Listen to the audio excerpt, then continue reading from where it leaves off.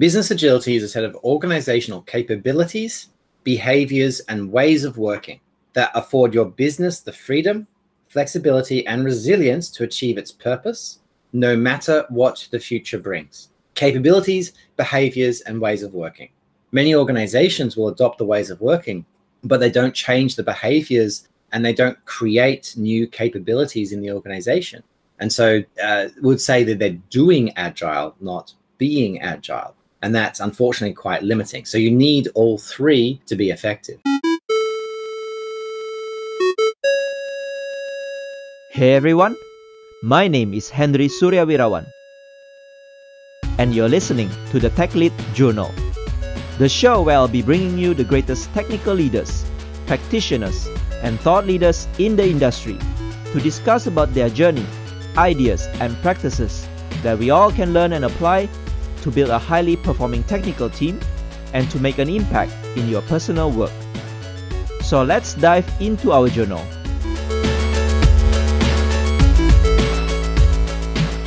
Hello again to all my listeners out there. It's great to be back here again with another new episode of the Tech Lead Journal podcast. Thanks for spending your time with me today listening to this episode. If you haven't, please subscribe to Tech Lead Journal on your favorite podcast apps and also follow our social media channels on LinkedIn, Twitter, and Instagram. And you can also make some contribution to the show and support the creation of this podcast by subscribing as a patron at techleadjournal.dev/patron and help me towards producing great content every week. For today's episode, I am happy to share my conversation with Evan Leybourn.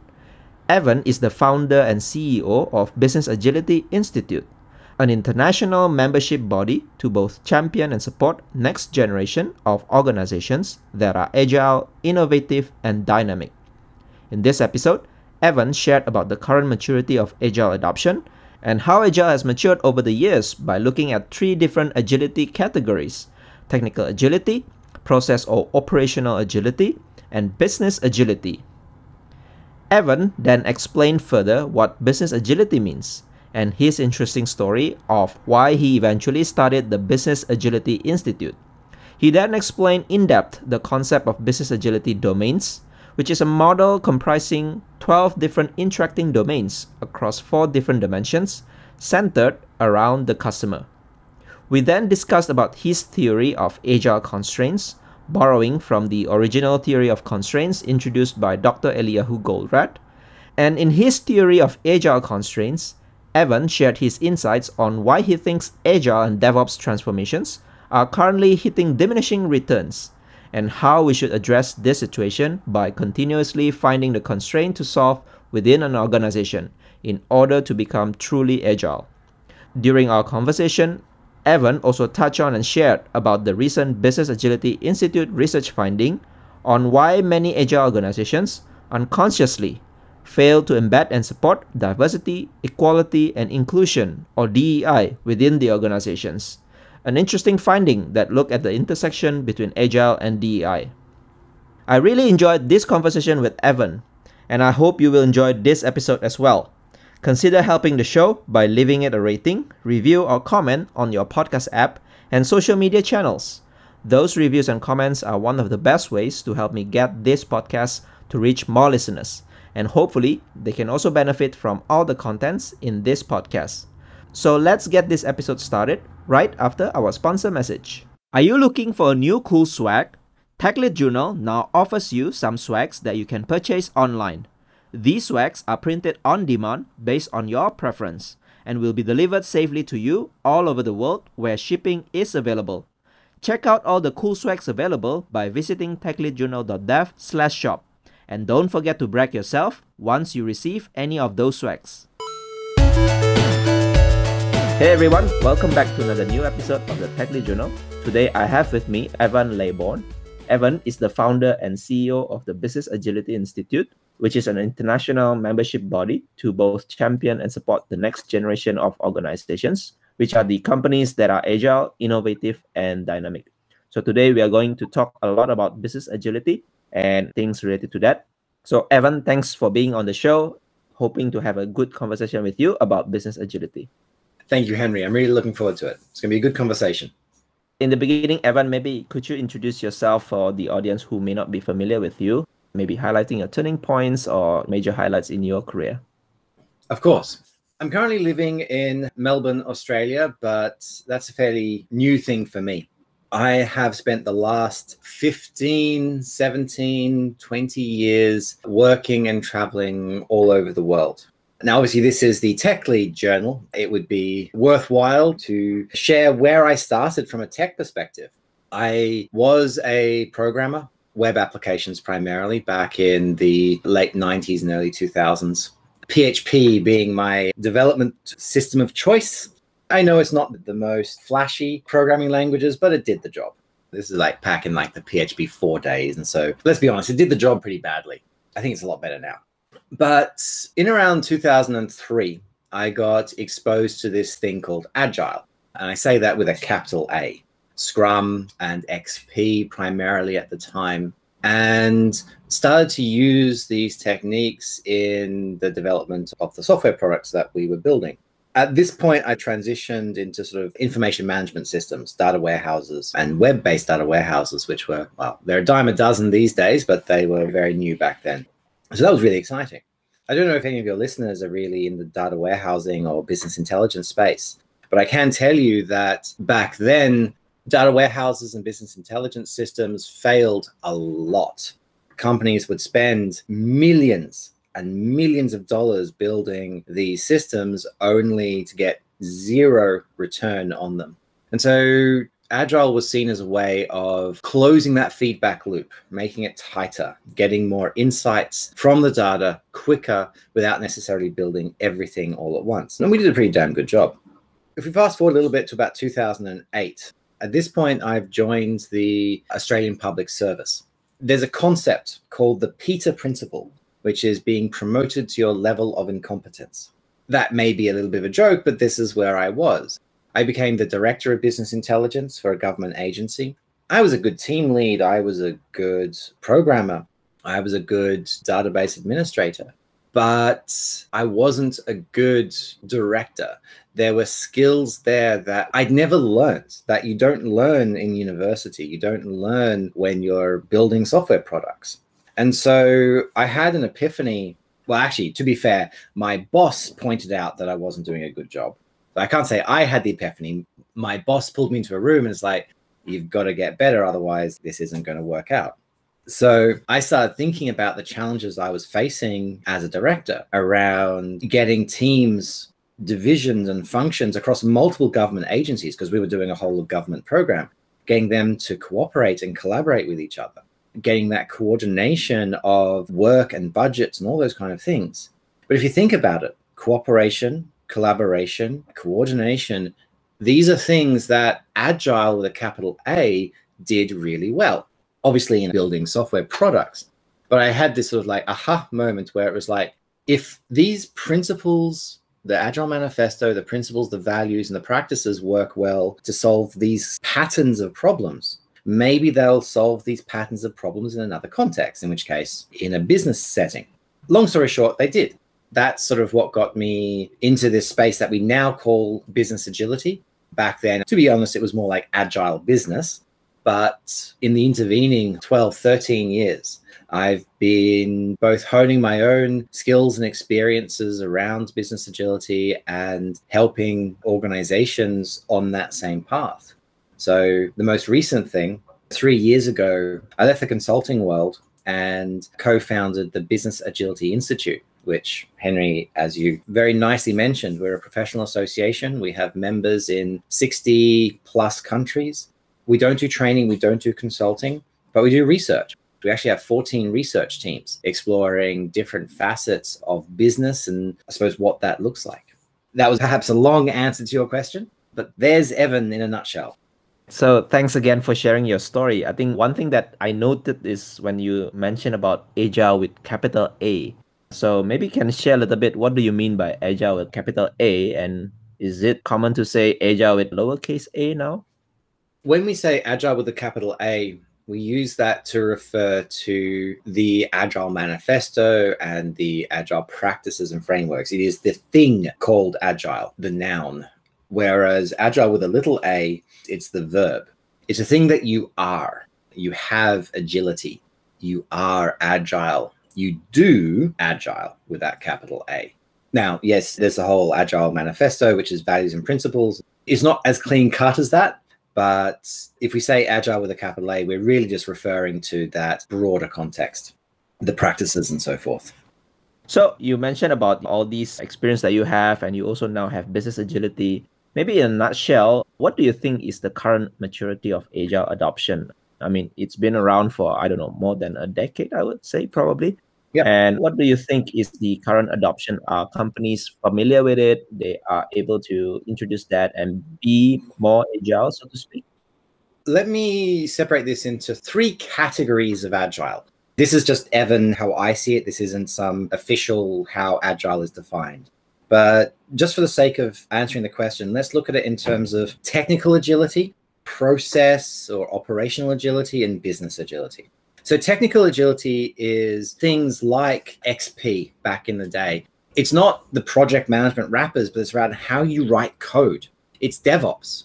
I remember back when I was a techie, we didn't have continuous deployment back then, but we definitely had continuous integration. So this was a fundamental part of the agile work that we were doing. We had to have this technical agility, this ability to create products that were modular. So it touched architecture, it touched design, it touched delivery, the actual writing of code.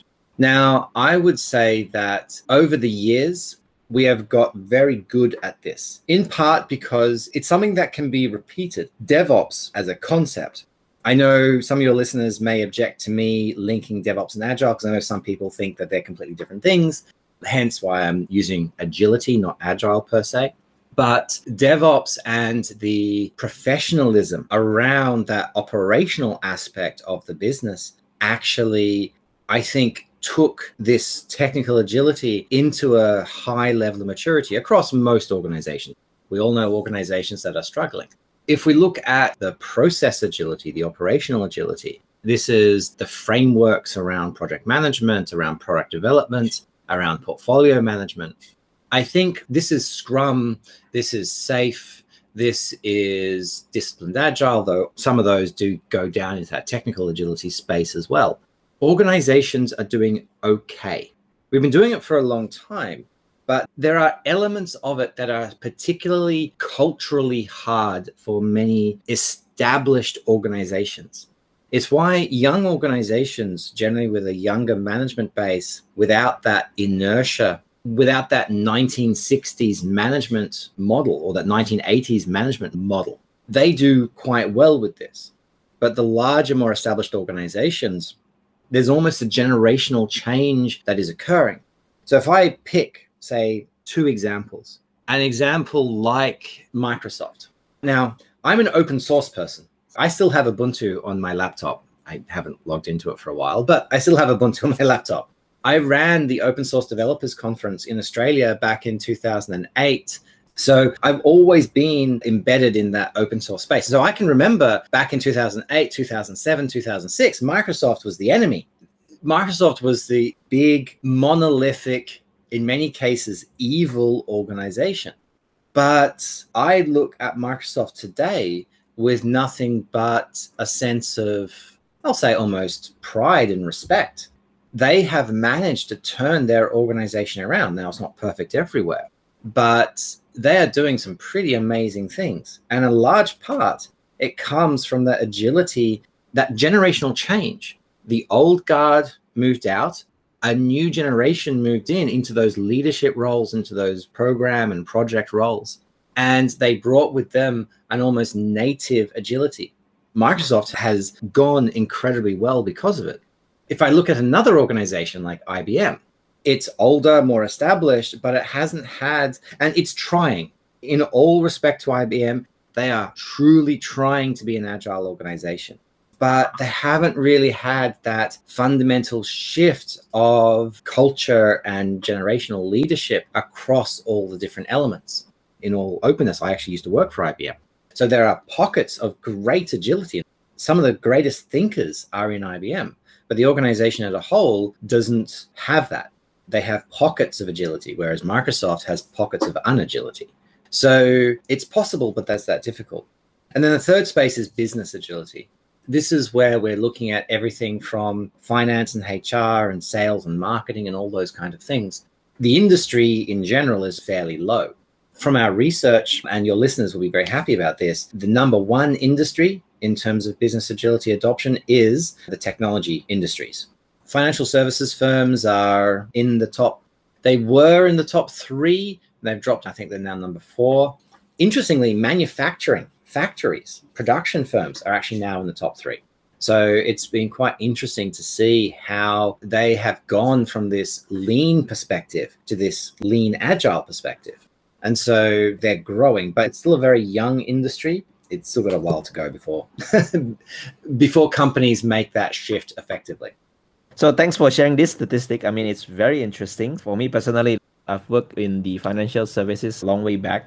I thought that they would be more mature in terms of agile adoption. But you mentioned that technology, space, and manufacturing are in the top 3. So what is the other one? Oh, consulting firms. That's an interesting space because consulting firms, they often experiment on themselves. I'll be blunt, I don't mean the big ones. The really big 4 consulting firms aren't agile in the slightest, and you all know who they are, so I won't say them out loud.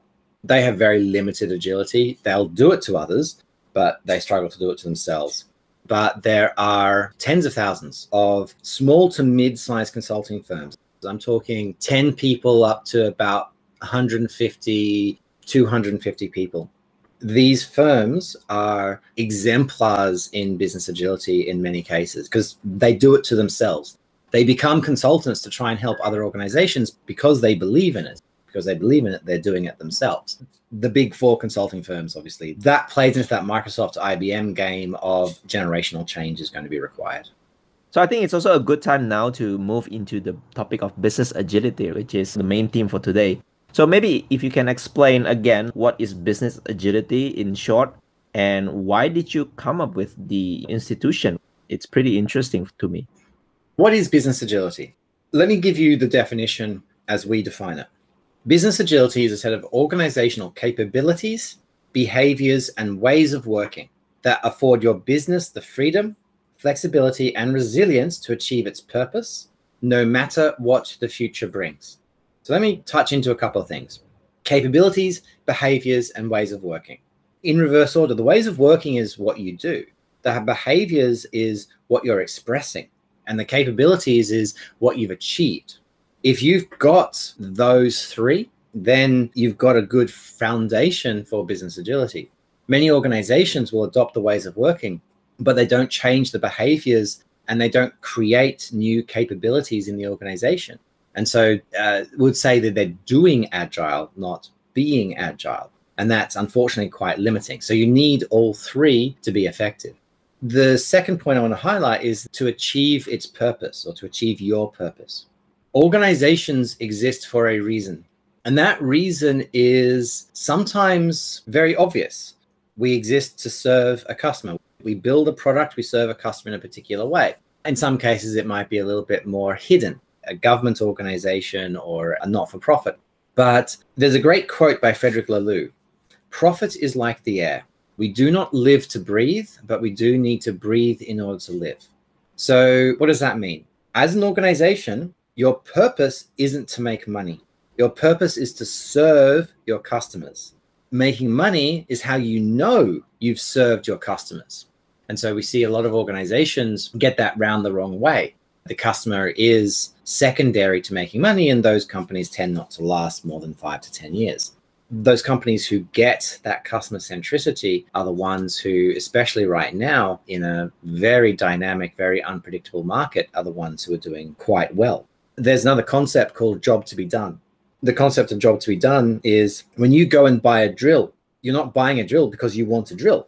You're buying a drill because you want a hole, and you want a hole because you want to put up a set of shelves. So that drill company isn't in the market of selling drills. They're in the market of selling holes and helping you build things. So if there is some issue with the sale of drills, for example, there are supplier problems or regulatory issues, or the EU says you can't sell to them anymore, you can't import drills for whatever reason, I know that's a silly example, but just bear with me. Those organizations who see themselves as we sell drills have a problem. Those organizations who see themselves as we serve our customers to create holes, they're the ones who can then look at that problem from a different perspective and go, how else can we serve this customer? How else can we sell? Or what else can we do? What else can we sell that enables the customer to do what they want to do without selling this drill that we can no longer sell for whatever reason? That's a silly example, but there are real fundamental cases where that's true. Look at Kodak. Kodak believed they were in the market of selling chemicals and machines to print shops to allow print shops to print your photos. And so the customer for Kodak was the print shops, not the person who's taking the photographs. They forgot that they were in the market of allowing people to capture memories. Now, it was in their marketing, that Kodak moment kind of thing, but their marketing wasn't replicated in their business. They invented the digital camera, but well, they were so tightly bound to their existing markets, their existing customers, that they forgot who they were in business for, and they paid the price for it. When you set up this Business Agility Institute, what is the purpose behind it? Why do you think an institute would make a sense for people to join and maybe learn from each other? Of course. So I actually never set out to create the institute. In 2016, I was in India. I was speaking at Agile India conference, and I was talking about business agility, as it's what I talk about. It's what I've always spoken about. I was with IBM at the time. But afterwards, I was sitting down with a friend of mine, and we were talking about the problems that we had with existing Agile conferences. And don't get me wrong, I love Agile India. Other than 2020, for obvious reasons, I've been to that conference every year for almost 10 years. But when you talk business agility, half the time, everyone in the room nods and goes, yes, we need this. But they go back to their offices and nothing changes. And so I was lamenting, I was very frustrated about this to my friend. And she said, well, why don't you create a business agility conference? And I was like, all right, I will. So in 2017, we launched the first business agility conference. This was in New York. I was living in Singapore at the time. I have to admit, running a global conference, literally the opposite side, it was a 12-hour time zone difference. It was not pleasant. But I walked into that room. I had a fairly arrogant assumption. I assumed, because I'd been talking about business agility for, at that point, 8 or 9 years. I thought that I would know most people in the room, 80%. I was wrong. I knew maybe 20%, maybe less, maybe 10% of the companies and the people in that room. We sold out, by the way. It was a huge success. What this exposed to me was that there was this untapped pain. People wanted to talk about business agility. They wanted a space to call their own that wasn't in the agile world, that wasn't in the technology world, but where a CFO and a CHRO and a transformation consultant and people who were wanting to see businesses change, to create a space whereby they could have that conversation. So the conference was a success. And after the conference, we started planning the next event, which was obviously a year away. Completely coincidentally, I had to move from Singapore back to Australia for family reasons. I do miss Singapore. I'd move back there in a heartbeat if I could. I love Singapore. But so I had to move back for family reasons. And so I had to resign from IBM because I was employed by IBM Singapore. I'm there going, what do I do? I've got to get back to Australia. I could join IBM Australia. IBM Singapore was pretty good. I enjoyed IBM Singapore. I didn't think I'd enjoy IBM Australia anywhere near as much as I enjoyed the work I was doing at IBM Singapore. Do I join another consultancy? Or do I join a firm like a bank and help them with their transformation? There was nothing in my heart that sort of went, yes, that's what I want to do. I kind of felt that part of my career was over, paid well, and I certainly was making an impact. But I then thought about what I enjoyed, and I thought about the conference.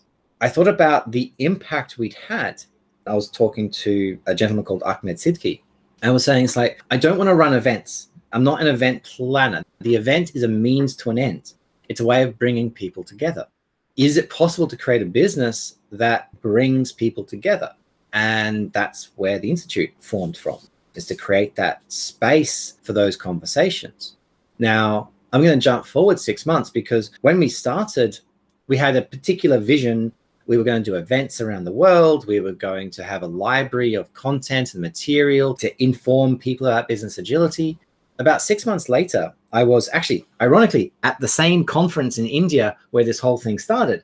I was listening to a talk by a lady called Linda Rising. She's amazing. If you've never heard her speak, I suggest you check out some of her YouTube videos. She got her PhD in information technology, I think, when she was 60 or something. Absolutely brilliant. And she said, ironically, the plural of anecdote is not data. Now, that's actually an incorrect quote, and there's a whole bunch of reasons why. But her point, which was very valid, in the agile and, in my case, business agility environment, so much of what we do is based on anecdote. It worked for me here, therefore it'll work for me there, or it'll work for you there. And the assumption that because I've got it, I've done it once, it must be true. She was lamenting the lack of good evidence and research. I realized at that moment in that talk that we were one of the few organizations who could, because we weren't selling services, we weren't selling consulting. So if we were to do research, it could be trusted because we would never sell services based on that research. With all respect to a lot of the other organizations in this space, they're either selling consulting, they're selling certification. And so if they say Agile is great, and then in the next email, they're saying, buy our services or become a certified X, the credibility isn't there. I'm not saying they're wrong, but the credibility isn't there. So we decided that we would become a research institute. So we actually shifted gear after about 6 months. This is what business agility is. It's about changing what you do to better serve your customers. So we became a research organization. So now we're that professional association. We still have the event in New York, and we have a couple of others around the world, but we've actually scaled back events. Actually, we started scaling back events before COVID, which seems prescient now. We now have 14 research teams. We just launched our research on agility, on the relationship between agility and diversity, equity, and inclusion. The problem with being a research organization is if we have negative findings, we still have to publish them. Let's just put it this way. Agile organizations do not score well in general in terms of DE&I. In many cases, it's not because they're doing Agile badly, it's because of Agile. So there are things that need to be done to improve some of the Agile practices and frameworks to embed D&I better into them. Sometimes we have to publish things that actually say, hey, maybe we're not so crash hot after all. So I'm pretty interested in why some of these agile organizations not actually making good scores on DEI. What are some of the hindrances in your research, probably, if you can share with the audience? Yeah, absolutely. So, well, there's a couple of things. First of all, DE&I is implied within Agile, but it is not explicit. So what does that mean? That means that we say individuals and interactions over processes and tools. But you know what? We assume that it must be there, but it's not. And therein lies the problem.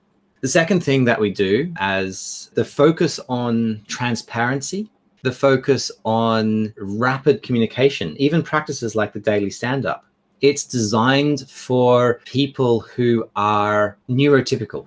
They're able to think fast. They're able to talk fast. They're able to engage in a public social setting without hesitation. Whereas neurodiverse people who may be introverts, people who may have that kind of social challenges really struggle. Another issue is around even just the technology and the tooling. One of the researchers had a visual impairment. Actually, one of the things that we discovered from this, his organization went through a big agile transformation, and he ended up leaving the organization because they went from MS Project or whatever else, which, don't get me wrong, MS Project is the worst. My project management days, I really hate that product. But at least it supported screen readers. So he could know what was going on because it would speak it out. He could zoom in, he could see what little vision he had, he could read and he could hear. Whereas when everything transitioned to post-it notes on the wall, he can't read it, he can't see it. And so he can't actually do his job anymore. And worse, the organization, because DE&I wasn't embedded in that as a principle, it wasn't even considered. We say individuals and interactions, but we don't. There are also cultural issues. Let's be blunt. Where did the Agile Manifesto come from? 17 middle-aged white men. Back in February 2020, I was in Nigeria launching the Business Agility Conference in Africa. There was a speaker there talking about what African agility looks like, because it's really interesting and it's really challenging. There's this huge culture of respecting your elders. But what happens if you are a young Scrum Master trying to be a servant leader with developers or team members who are older than you? There is this cultural conflict that emerges that was never considered in the design of any agile practice, because that's really not a thing in America. This is just some examples. There's a lot more. And any of your listeners can go to our library and download the research report, because all of our research is public. So you can find out more there. I'll make sure to put it in the show notes later on. So thanks for sharing the findings from your research. Actually, it's pretty interesting, because now that I heard it, it completely makes sense to me, because I see some of the introverts may not be able to fully be embedded inside of some of the practices of Agile, just like daily stand-up or maybe retrospective. So I think, yeah, it's pretty interesting research. I'll also probably read up to know more about this as well. The other thing about business agility I saw from your website is that you come up with these domains, so many different domains as a principle or the guiding framework behind business agility. Maybe can you share a little bit about those domains? Yes. So the domains of business agility were actually one of the very first things that we published as a piece of research. In fact, it actually wasn't meant to be research. It wasn't meant to be something that we published. It started out as a blog post. I was just writing about what I thought were the characteristics, the domains of business agility. I finished the article and I just happened to be going to surgery that day. It was just day surgery. But I put it up on LinkedIn to my followers and was like, hey, I've written this post. Here's a Google Docs link. This is what I think the domains of business agility are. Love your feedback. Can you follow the link, add some comments, that kind of thing. So I come out of surgery, and obviously the first thing that you do when you come out of surgery is check your email. I open my email and I look at this document, and there's about 60 people having a comment war about what business agility meant. So what started as a blog post effectively then turned into this big community consultation, which then turned into a grounded research study on what are the characteristics of an agile organization. Now, when we look at this, there are certain characteristics. Now, obviously, this is a podcast, so I can't show you the domain, so I'll just highlight a few key points. The first is at the very heart of the model is the customer. Now, there's a big argument as to who's at the heart. Some people said it should be the customer. Some people said it should be employees. Some people said it should be shareholders. And there's arguments for each. Shareholders own the business. You look after your employees, they will look after your customers. That's a pretty good train of thought. But the reason we put customer at the center was, and I think I mentioned this earlier before, your customer is why you are in business. Simon Sinek says, start with why.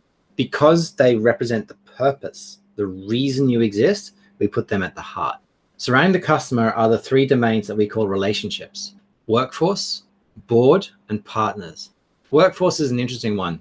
In an early version, we had employees, but the problem is there's contracted. It doesn't matter what your legal employment type is, you still need to be part of that. So workforce is a generic term that encapsulates everyone who creates value. The board of directors, because the shareholders are important and they do represent agility, they're also, ironically, the furthest people from the customer.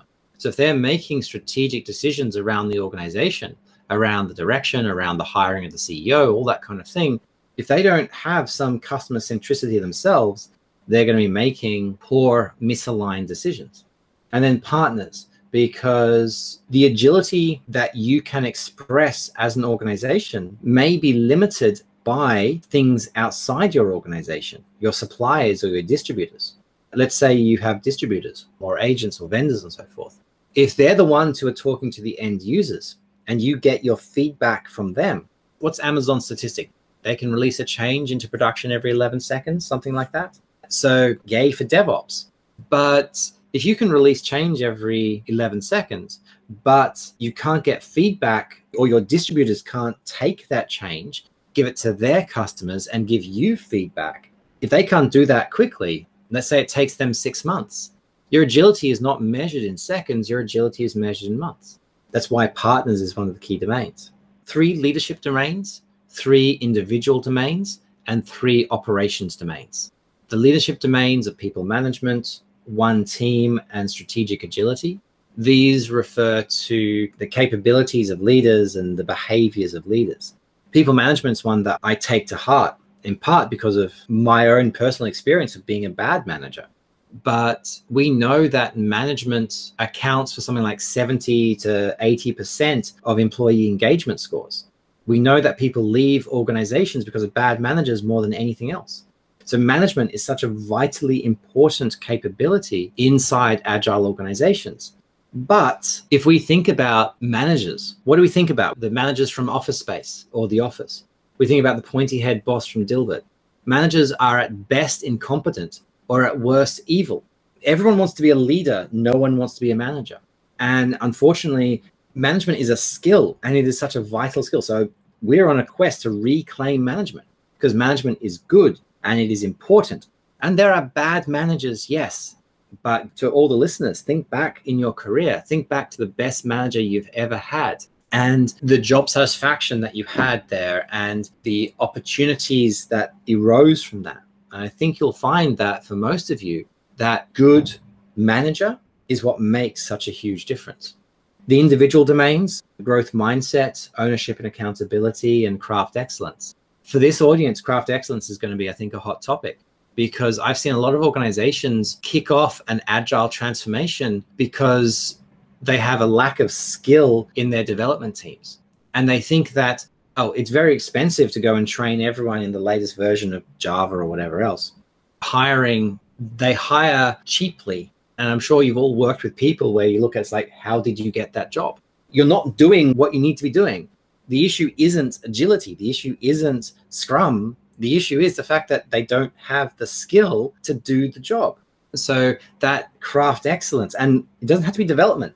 This is accounting or marketing. Whatever the craft is, has to be done with an embedded sense of quality and purpose. And then the three operational domains: process agility, enterprise agility, and structural agility. Now, process agility is where most transformations begin. That's transforming a process. An organization is not just a process. The software development process, great. Adopt Scrum, and that gives you an agile process around the software development lifecycle. Or agile marketing around the marketing process, or beyond budgeting for the budgeting process. This is where something like theory of constraints comes in. You've got other processes that feed in. You've got recruitment, you've got budgeting, you've got deployment, you've got security, you've got PMO, hundreds of processes weaving in and out at various points in the software development lifecycle. And so enterprise agility is creating agility not just in that process, but in the network of processes and the relationships between them. And then structural agility is around how an organization creates agility in the way teams are formed. For those of you who have had the misfortune to be part of an organizational restructure around squads and tribes, it's not a bad thing. It is actually an element of business agility. A key element of structural agility is this concept of no handoffs. A functional hierarchy where a junior developer reports to a senior developer who reports to a dev lead who reports to a head of development. That is nothing more than a modern implementation of a 1,000-year-old apprentice system, where an apprentice blacksmith apprentices to a master blacksmith to learn the skill, because the apprentice system is optimized for skills transfer. So the functional hierarchy is optimized for skills transfer. But what happens here is that at a certain point, I don't need a cross-functional team or multiple disciplines to shoe a horse. I need one blacksmith who knows what they're doing. That's it. But there is not a single modern product that I can think of that can be done with one person with one skill. It requires a team, and a team with different skills. Now, in software, we can figure this out because I haven't seen an organization with a separate dev and test team for 10 years. And that definitely was the case. But outside of software, we still have these functional hierarchies. So the value of structural agility is to reduce those handoffs in the system, to optimize for the flow of value through the system, which then actually ironically sub-optimizes for skills transfer because there's always a trade-off. So that's why Spotify has their chapters and guilds to try and counteract that sub-optimizing for skills. The problem is that many transformations, they start adopting squads and tribes and they restructure, but they don't really look at why they're restructuring. They're doing it because they think they should. They're doing it because everyone else is. And they actually end up designing a system that is no better. You may have all pivoted 90 degrees, but still got the same number of handoffs between you and the customer. And so no agility is actually being created. So it can help, but to be blunt, more often than not, it doesn't. That's pretty much the domain. And there's a lot more to it, obviously. We think of this as, it's not a framework. You can't actually create a framework for business agility. This is a characteristic model. I think of it as the don't forget model. If you're going to change an organization, these are the things not to forget. Thanks for sharing all these. There are lots of the concepts inside all the domains, definitely. For people who are interested, I think you can refer to the website and find out more. I'll also put it in the show notes. One thing that probably we can go deeper, because you mentioned it a couple of times, is about your theory of agile constraints. Actually, you wrote about it a few years back, if I'm not wrong. So maybe we can explain to the people here, what is theory of constraints, first of all, and why do you come up with this theory of agile constraints? The theory of constraints comes from a book called The Goal by Eli Goldratt. It's a very simple pattern. It says that in any process, there's a constraint to the process. And let's say that you're a production line building cars, and it takes you 5 minutes to install the engine. And that's the slowest part in the system. That's the constraint. So it means that cars can roll off that production line every 5 minutes. You can't roll them off any faster. It means that if you try and optimize or transform any other team, like the wheel team, you're actually not going to get those cars rolling off the production line any faster. So you transform the engine team, so now it takes 3 minutes to install an engine. But the thing is, the theory of constraints, the corollary is that there is always a constraint. And so the constraint is, let's say it takes 4 minutes to put the wheels on. Now that it takes 3 minutes to put the engine in, the car's not rolling off in 3 minutes, the car's rolling off in 4, because the new constraint of the wheel team is what's limiting it. So there's always a constraint to the system. Now, with apologies to Eli Goldratt, I talk about Evans' theory of agile constraints. That is that in any organization, there's a constraint to agility. And that's probably not IT anymore. I'm going to take you all back to the 60s. I think it was 1969. The first conference was a conference on software engineering. At the time, there was this thing called the software crisis. And this was a crisis of identity, a crisis of faith, where all of these developers and programmers didn't feel like they were being taken seriously. They looked at the professions, engineering and law, and they looked at how professional those industries were and said, we want some of this. So as part of this, they created this software engineering concept, which takes, let's be honest, a glorified version of engineering and applied it to software. To be blunt, what they took wasn't even reality for engineers. It was this hyper formalized, the pendulum swung too far, let's put it that way. So what happened was that fast forward to about the 80s, and the constraint to agility was the software teams, because it would take 3, 4, 5 years to bring a product to market. So let's then fast forward to about the 80s, the 90s, and 2001. It's very logical for capital A Agile to emerge in the software world, because that was the constraint to agility. Software teams could move faster. That's what Agile was meant to do, create those feedback loops, create better products, get the first version to market in a matter of months, not in a matter of years. But remember, there's always a corollary to theory of constraints. Late 90s, early 2000s, you have Agile. And this is where I come into the world. As I remember, I was a techie back in 2003, starting to use Agile. So I started using Scrum. Fantastic. I could have a potentially shippable product increment every 2 weeks. Fantastic. Where did it go? Because it didn't go to the customer, because we had a release window. And that release window was a minor release every 3 months and a major release every 6 months. And for those of you old enough to remember what release windows were like, oh, that was fun. I say that, no, it wasn't. It was not fun at all. So even though we were able to create these potentially shippable product increments every 2 weeks, we couldn't actually deploy them until 6 months later. So our agility, it was no longer measured by years, but it wasn't measured by weeks. It was now measured by months, because operations became the constraint. DevOps really became a thing after tech stopped being my day-to-day job. But DevOps was the way of the industry addressing the constraint to agility in the system. So now we have Amazon statistic every 11.3 seconds or whatever it is. So we can deploy change now in seconds. But remember, the corollary, there is always a constraint. if you can create a shippable increment every 2 weeks, if you can deploy in seconds, but it takes you 3 or 4 months to hire the right person, it takes you 9 months to get a budget change approved, it takes you 6 or 7 months to get a vendor engaged, you have to wait for the next project control board to approve the next phase gate of whatever process project that you're running. Despite the DevOps, despite the Agile, your agility is constrained by HR or finance or the PMO or compliance or wherever it happens to be inside your organization. So a large part of business agility is actually just finding the constraint, figuring out where to apply or create agility within the system, because it's what's stopping your teams from going faster. This is why business agility is so important even for tech teams. Right now, agile transformations and DevOps transformations are hitting diminishing returns because the investment in the transformation is no longer at the point of the constraint. So for you and your teams, for all the listeners out there, for you to actually run at the speed that you know you can run at, we have to address the constraint to agility in the system, not necessarily in your team. More DevOps, more capital A Agile is, in many organizations, not going to help because that's not where the constraint is. It's like optimizing the wheel team when the engine team is the constraint.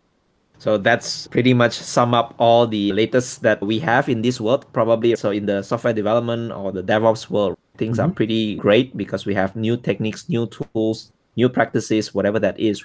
But I hear what you say is that from other parts of the business, like the hiring, the budgeting, the procurement, the approval, probably also needs some kind of new practices, theories, or tools and all that. So that wraps up our discussion about business agility due to time. But before I let you go, Evan, so I have one question for all the guests, which is about 3 technical leadership wisdom. So can you share what are your 3 technical leadership wisdom for us? So first is, I define success in business and in technology with 3 things: competence, empathy, and confidence. I'm assuming most of you as listeners are competent. You're good at your jobs. You wouldn't be listening to this kind of podcast if you weren't. You're there, you're trying to learn. Empathy is just as important because competence without empathy is arrogance. So you need to listen to others, listen to your customers, put yourselves in their shoes. Think about others from their perspective. And the last is confidence, which is the ability to stand up and stand your ground. The ability to say, I've got an idea. And the empathy lets you say, oh, my idea was wrong. But the confidence is what puts you forward. And if you have those 3 things, competence, confidence, and empathy, then that is how you're going to be successful in any role that you take on. Those are the 3 things. Those are the 3 skills that you all need to develop. Wow, it's short, concise, and pretty insightful, actually. So I agree with the confidence part as well, because sometimes you may be competent and you probably have good empathy, but if you never speak up or give it a try at least, you probably won't go forward as far as you can. It's actually worse than that. Competence and empathy without confidence, you may be trustworthy, but people may not trust you.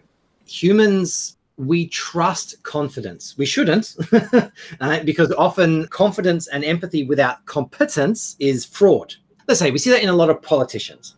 But if you have competence, empathy, and confidence, you will be trusted. You'll be seen as trustworthy. But if you only have 2 of those and missing the confidence, then the people around you, your bosses, their bosses, maybe your boss knows, your peers know, but your boss's boss and your boss's boss's boss, they either won't see you or they won't be able to build that personal sense of trust with you. Not because you're not trustworthy, just because you're not expressing it. Pretty insightful reminder for actually all of us, especially the techies. Some of us probably are not the most confident individuals in any company. So when you get a chance, maybe you should step up and be more confident so that, like just what Evan said, many more people will be able to put their trust on you. So thanks, Evan, for spending your time. It's really great. So where can people find you online or about the work or about the research that you've done? So check out the Business Agility Institute. The website is businessagility.institute. I'm still amazed at how many top-level domains there are. In fact, that .institute is a top-level domain.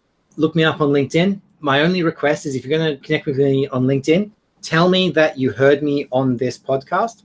I get hundreds of LinkedIn requests every week, and I don't connect with people unless I know who they are or I know how they've found me. So tell me that you heard me on this podcast and I'll connect with you.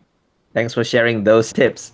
So thanks again, Evan. I wish you good luck with all your business agility, research, and also, trying to revolutionize, so to speak, the other parts of the company that has not been transformed into more agile. Thank you. It's been a great conversation, and I hope I can impart some good ideas. So thank you very much.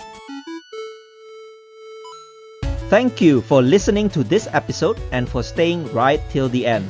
If you highly enjoyed, please share it with your friends and colleagues who you think would also benefit from listening to this episode. And if you're new to the podcast, make sure to subscribe and leave me your valuable review and feedback. It really helps me a lot in order to grow this podcast better. You can also find the full show notes of this conversation on the episode page at techleadjournal.dev website, including the full transcript, interesting quotes and links to the resources and mentions from the conversation. And lastly, make sure to subscribe to the show's mailing list on techleadjournal.dev to get notified for any future episodes. Stay tuned for the next Tech Lead Journal episode, and until then, goodbye.